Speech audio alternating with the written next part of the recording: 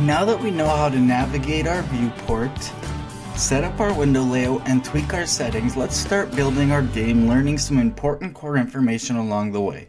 Today we're going to be going through the basics of adding objects to your scene and creating a simple blueprint script to get familiarized with those core concepts for those of you that don't know the basics behind them. After that, we can start building all the parts of our basic game. Let me introduce myself, Insomnia from BlenderTek, a division of BlenderTek, and welcome to another video. If you enjoyed or learned something, consider liking it and subscribing for more Unreal, Blender, coding, and all sorts of other CG related videos. Lastly, don't forget our motto, create your way.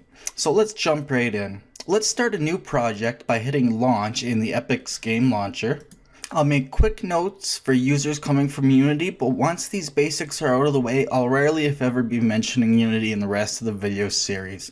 So we have to decide where are we going to start. A totally blank project, a template, are we going to use Blueprint, are we going to code in C++? What are we going to be using? So let's go to new project. That should be what you see by default if you have no projects, but if you don't, click new project, and again we decide are we going to be using Blueprint scripting or C++ coding. Now remember that you can always add each of these to their counterparts, so don't feel committed by any of these. I like to use the third person setup. Even though Unreal is made for first person shooters generally, it's actually done quite well with third person games lately, and I find it a very good starting point.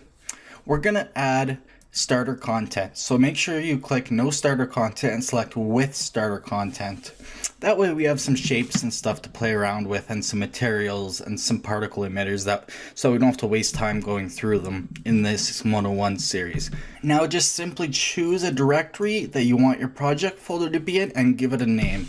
I'm going to call it Intro to UE4. You are limited to 20 characters and no spaces, so give it a descriptive title but keep it short. Then just hit create project and let's jump right in. So with starter content in the blueprint based third person template, we are shown the following window. Now I do suggest that you follow the tutorial here for this little spinning icon, the open help URL, or double clicking on third person overview. I suggest you watch both of those tutorials, they're very good, but I'll leave that for you to do on your own time. First, let's use some of the starter content in the starter content folder to drag a few basic things in and see how placing objects works very quickly.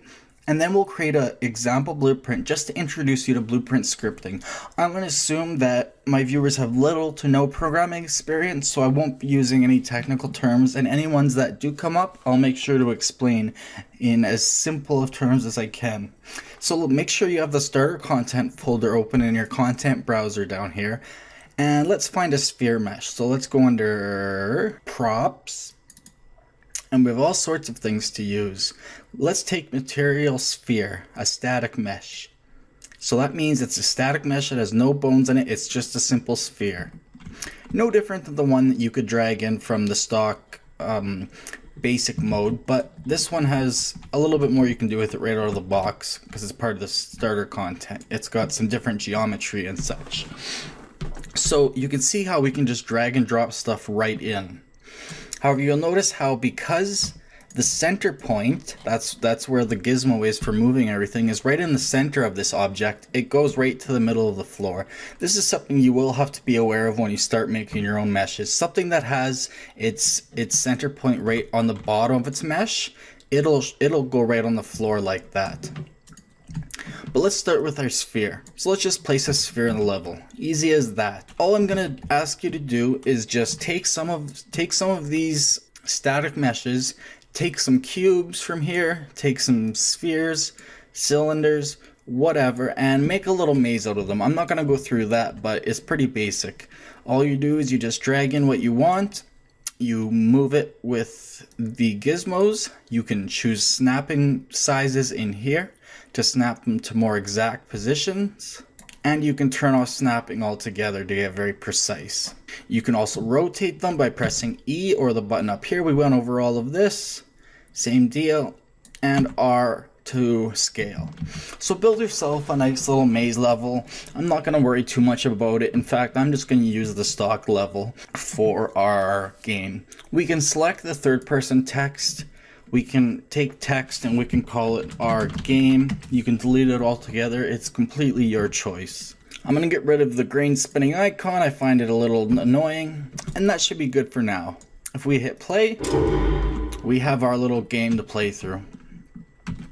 Making yourself a little maze will add a little bit more to this game, but it's not required. I just wanted to show you how easy it is to drag and drop a mesh into your project. So let's get into some very basics of blueprints.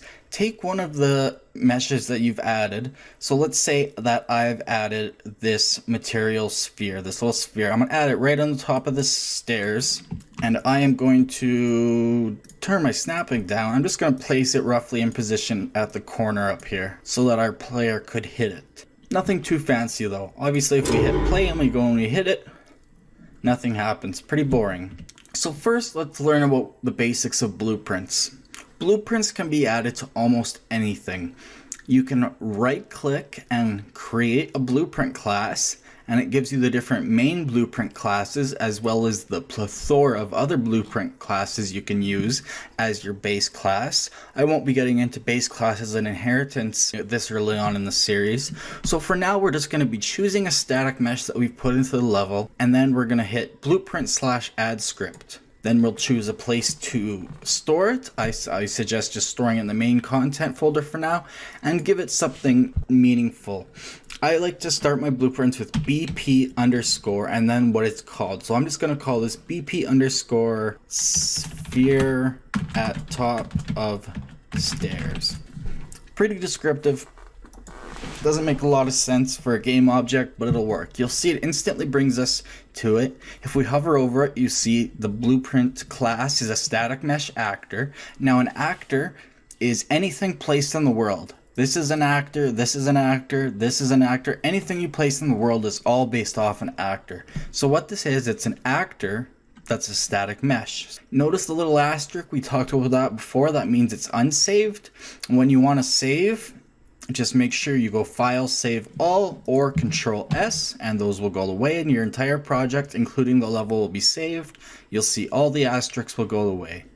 So, how do we add some visual scripting to our sphere? Well, just double click on our blueprint in the content browser, or with it selected by clicking on it in our scene, we can hit Edit Blueprint and then open Blueprint Editor. With one of those, you'll get this window. So here we have the viewport. In here is where you'll see every component you add. If I was to add a box collision component, you'll see that we now have a box collider in there. We can hit delete to get rid of it. We can also transform stuff. So if I was to add a sphere, just like this one, we can transform it.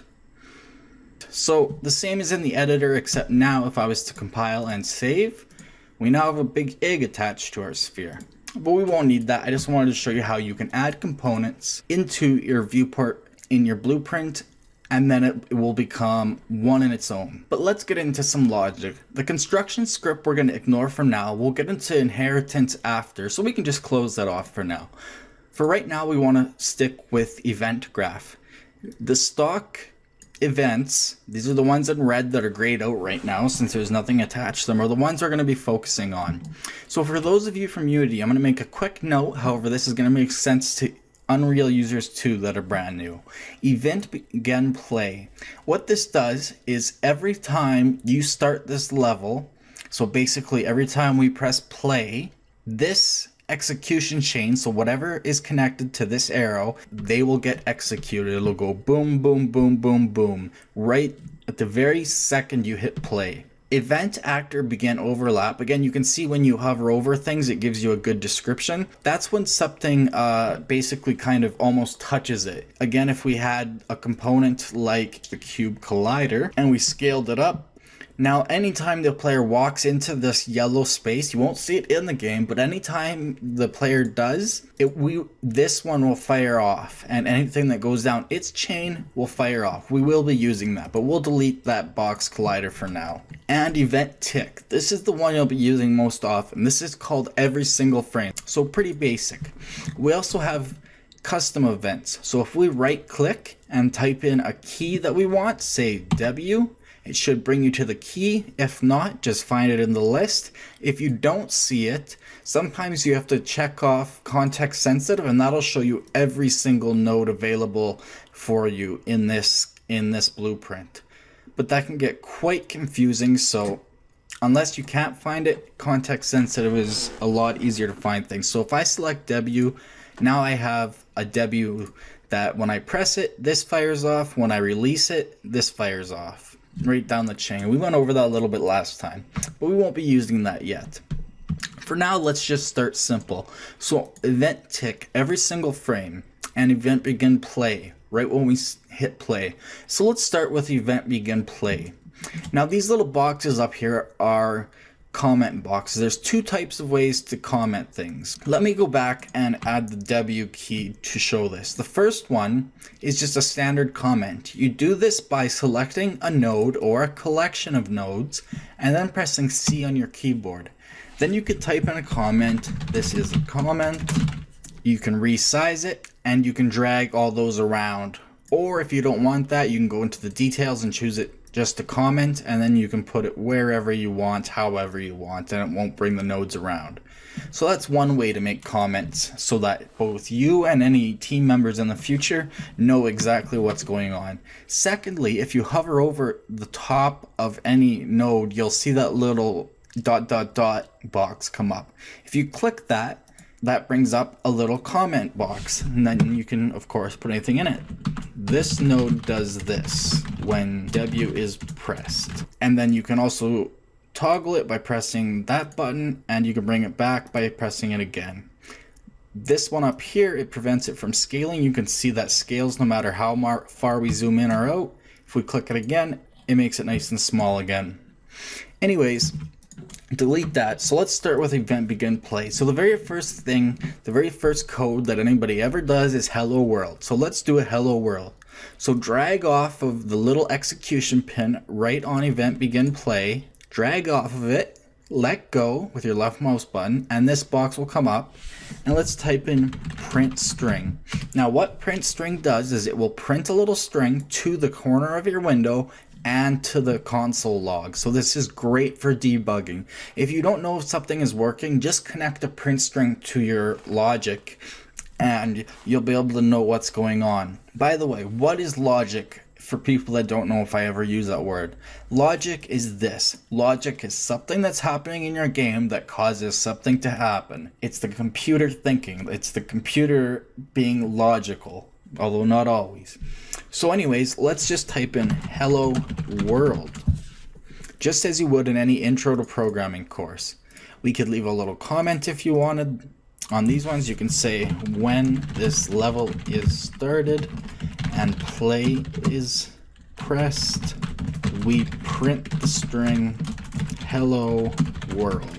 So now that we're done that, let's hit compile, save, to make sure we don't lose it. Then we'll go back to our map, and now let's hit play and see what happens. Notice in the corner we have hello world that popped up for a second, and if we press the tilde key, that's the key just to the left of the one, you can see it's in our console log. And it also ends up in window, developer tools, output log. You'll see down here we have log blueprint user message hello world. So let's stop our game. Let's make this a little more interesting. Let's drag off from event tick and do the same thing. Print string.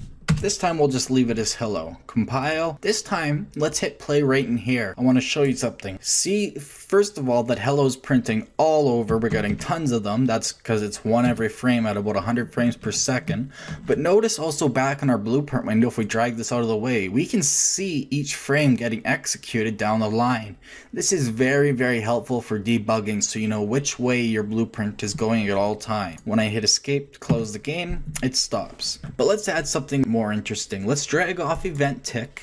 Let's search add actor, and we get a few choices. We want local rotation. So this will rotate the actor, aka it will rotate our object in local space. Local space just means local to the sphere instead of local to the entire world. And delta rotation. Of course, if you've gone through high school, you know delta just means a change. and rotation obviously describes itself. Now we have R, P, and Y. Now what does that mean? That's because this is a rotator. You'll see if I quickly make a variable, I'm not going to give it a name, and choose a rotator, and we'll get into variables soon, but if I drag this out and get it, you'll see if I split it apart, that stands for roll, yaw, and pitch. So depending on the axis of your object, generally pitch means you're rotating along the y-axis. Yaw means you're rotating along the z-axis, so in a circle. And roll usually means you're rotating along the red x-axis. So we want to add some yaw, so we just want to turn it. Since this is every single frame, and this is measured in degrees per second, so let's just say 1 degree per second and see what happens. Compile, save, play. Not a lot's happening. Let's try something more like 10.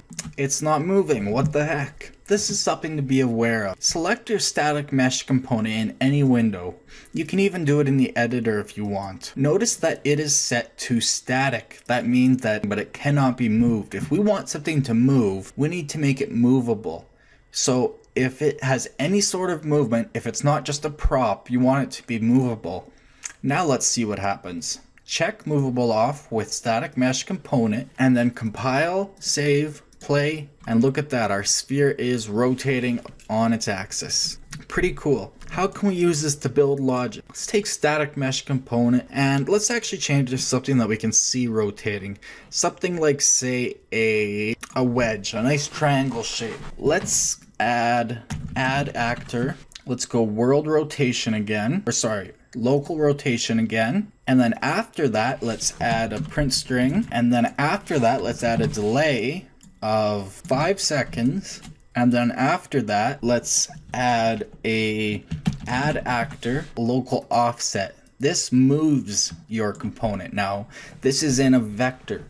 A vector is just simply a location in X, Y, and Z, and delta, you can see it means a change again. So let's make it move up and rotate. So to do that, we want to move it in the Z. Let's go 25 units, because remember that's centimeters in Unreal. So we have this whole execution that's going to get called every frame. But notice we have this delay in here. Let's hit play. I'm going to hit pause really quick. Now notice that it's on our delay and there's 5 seconds left. I'm going to unpause the game now. Just watch the blueprint window.